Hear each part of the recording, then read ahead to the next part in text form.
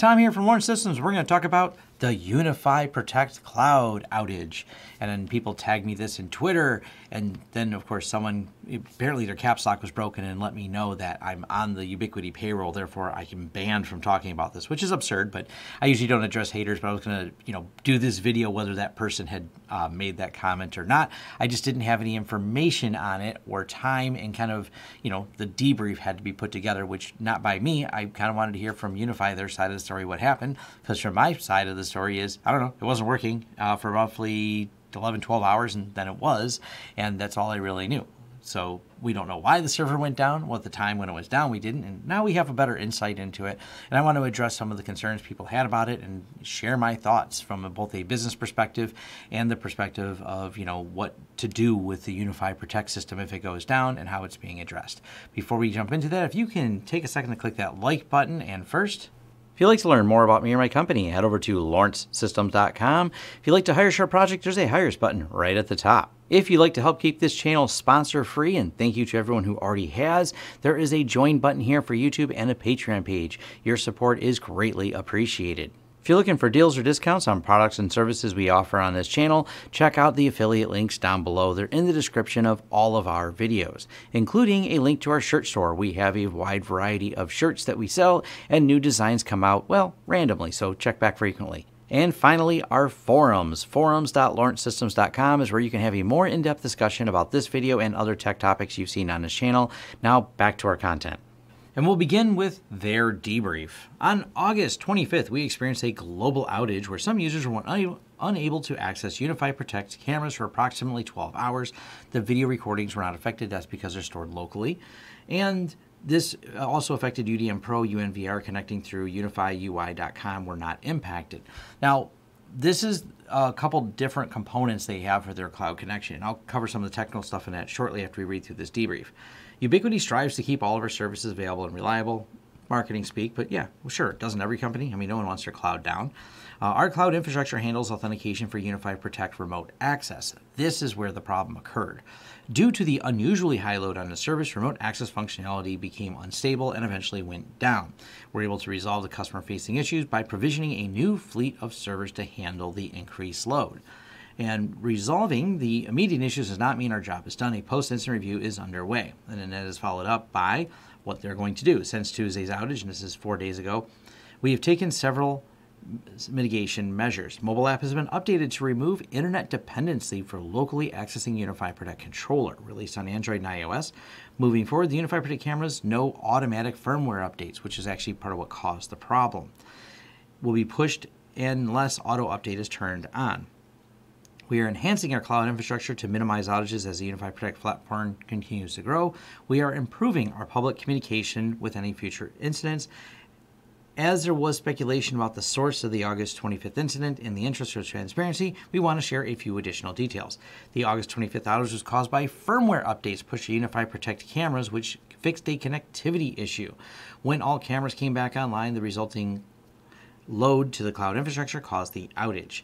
An additional on the 28th here. On August 28th, during our scheduled maintenance, to improve the resilience of our cloud infrastructure, our servers experienced challenges that exerted beyond the maintenance window. Some users were unable to access UniFi Protect cameras during that period. Video recordings were not affected. Users of UDM and UDM Pro were not impacted. So let's talk about this from a business perspective. First, from a business perspective, and there's plenty of angry people right now talking about UniFi and the fact that there's this cloud dependency on there, even though their niche is having locally stored items. I kind of get where this is a big challenge because I don't know an easy answer, but they shouldn't have, well, the easier answer I guess you should say is don't make any cloud dependency. That's fine for people who are more technical like myself and maybe many of you.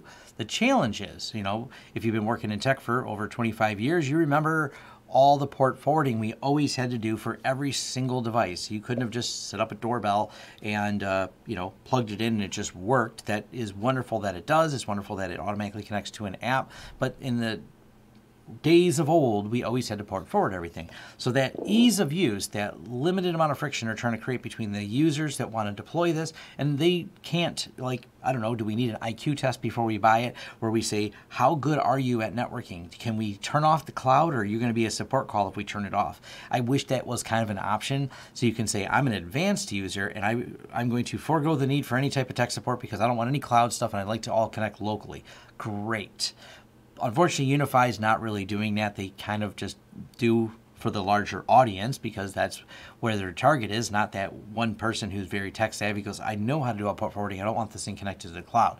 So those kind of business decisions kind of get rationalized and deployed. Unfortunately, its absolute dependency on it, I think, is where the problem was, which they seem to have, resolved by removing the absolute dependency, which means if the cloud's down, but you know the local IP and you have authentication, you can log into it. I did complain when I set up the UniFi Protect before. I said I wish it didn't force you to register with their cloud, but as I stated, from a business standpoint, I think the majority of people just kind of expect that kind of behavior, and that makes it easier for them to set up versus I wish there was always an advanced box option. But even look at companies like Microsoft, and they're doing something similar where they try to get every account on your local system tied to it. And part of the trick is, yeah, you got to unplug the internet so you can finish setting it up and let it think it's offline just so you can set it up without it trying to go online. There's all kinds of companies doing this. It's kind of a big trend in the market. And there's not a lot of competitors in this market space that don't do it because most of the companies have fully cloud-enabled subscription systems, which is usually what people are trying to avoid. And I know there's at least a handful of other NVR tools out there, but and UniFi's made it really nice. That's what makes it such an attractive product. Now let's swing over to the privacy people. I agree with you, and I think that UniFi should be more transparent about what they're doing, how this works, what connections are being made, but I also realize that, well, privacy people, myself as I would include in that list, are going to be the minority and not the greater audience that shareholders who are looking for a profitable company are not going, you know what, let's just focus on these privacy small niche people. I wish there was more of us, but there's not. They focus on the broader audience, so there's always going to be some levels of, yeah, there's going to be some issues. This is one of the reasons I'm such a big advocate of open source software, and someone's going, but you're an advocate of open source software and also talking about UniFi and they're not open source. I said, I know. I also have a business to run myself and I have to make decisions when we have a handful of little pizza places and small business offices and even some of the home users that go, I really want an easy to use camera system that works, that, I don't have time if their IP address changes. So obviously them being on the cloud and having some type of automated system that just keeps their camera connected so they can look at the front door of the pizza place whenever they want. UniFi's got a great solution for that, and it's easy to use for a person who's less tech savvy, that I can just put the phone in their hand, they open up the app, and it just works every time, except for 12 hours where it didn't work, so it's not that I'm denying that, that wasn't an issue, but for the most part, it's been a pretty solid system, and these small business owners are getting $5 a month to death, as they like to tell me, because everything's a subscription service. So getting a camera system that's also on a subscription service is one more, to add to the pile of getting $5 to death on something that seems like there should be a solution, which there is. It's the UniFi. So I will disagree with some of the decisions they made around the Protect, but I will also say I understand some of those decisions. It's not me justifying it. It's just offering perspective. I'm still with you in shaking my hand in rage going, please just quit forcing me to register with your stupid cloud server if I don't want to. It should be an option. I don't mind if the default option is register, but if it's an option that I am an advanced user and can click, that makes a little bit more sense to me. And hopefully that's where they go in the future. As far as transparency from Ubiquiti or thinking that I have any connection, UniFi sent me a Ring, or I'm going to call it a Ring doorbell. I know it's not. It's the competitor for it in some way, but the G4 doorbell. And I get to keep the doorbell. That is my compensation for doing a review. I get to keep the NVR back here that it's connected to. That's how they compensate me. But it does not offer me any better insight into the way the company works or operates. They actually are a little bit opaque. I think they could do a better job of being transparent. Matter of fact, if someone from UniFi would like to do an interview with me, hey, I'm super easy to get a hold of. They know how to send me products. They could certainly send me someone who'd like to talk about the inner workings of Ubiquiti. I believe everyone would like to hear it. maybe if we can get an interview with the president of Ubiquiti himself, Rob, that'd be great. Hey, Rob, hi, if you've got time. Anyways, I still like their overall product line of things, especially around their networking. In terms of their switches and their access points, are still my favorite product line they have. I'm still as upset as many of you are with the entire debacle that has been the video line, which means it's not something as much that I actively will push to people.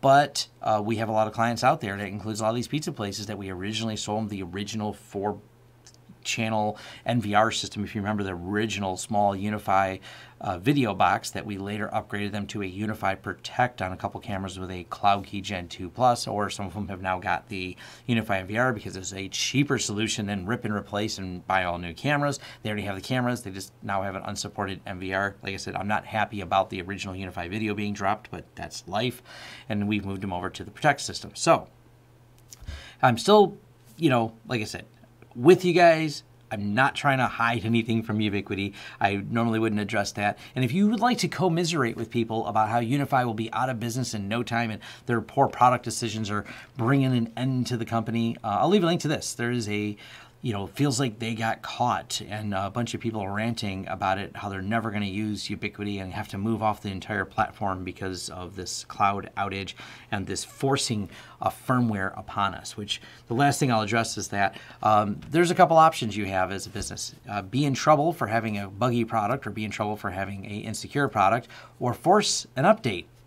And Microsoft has probably tainted the world a bit to the concept of updates, because everyone knows Microsoft updates are notoriously random and break lots of things. Every update is more like a brace for impact for all people in IT. But overall, I'm going to say that the updates from a lot of other companies, if you look at a bigger scale, go pretty smooth. And pushing a firmware update to fix a problem with your devices, you're that damned if you do, damned if you don't. Ubiquiti, even without updates being enabled, forced this firmware update, is what triggered everyone on the privacy side and have them ranting over here, because yes, they did just push the update.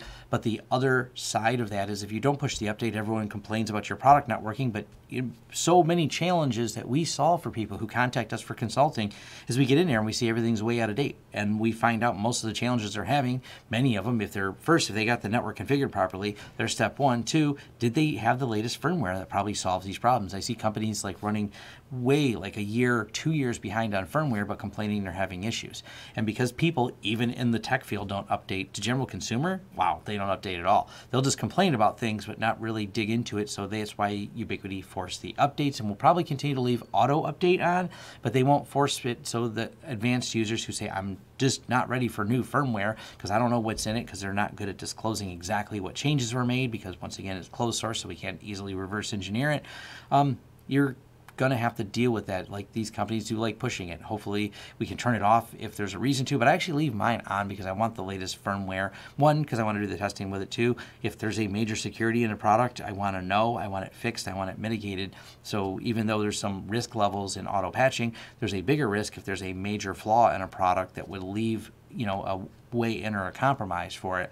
And from Ubiquiti's standpoint, allowing people just to not update. It's the same problem Microsoft has. By allowing people not to update, you now create more security problems. But of course, Microsoft has also put the fear that the update will disrupt work, solo the security problem. So you have to figure out which devil you want to dance with, essentially, in there.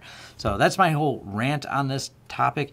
I'll leave links to both of these, the UniFi review and the people who want to commiserate about the downfall of UniFi over this, and join in there. I personally still really enjoy their networking equipment, and I can separate out them as a departmentalized company where I say, all right, this is the UniFi network team that works on this. I don't know what the crossover is.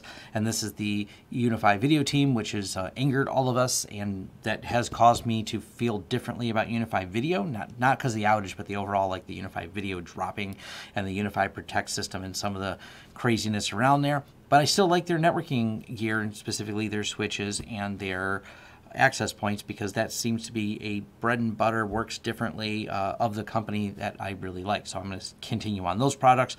But the people who are commiserating, apparently if one product from a company is bad, that means the whole company is bad, and they're not thinking about just the scale and scope of some of these companies, and that they almost run like a series of companies inside of there with all their divisions. But I'll let you, I just want to add some context and let you have your own thoughts on this, and you're of course free to rant on it and still blame me for being on a payroll. But if anyone from UniFi wants to reach out, that's my final thing I'll ask again.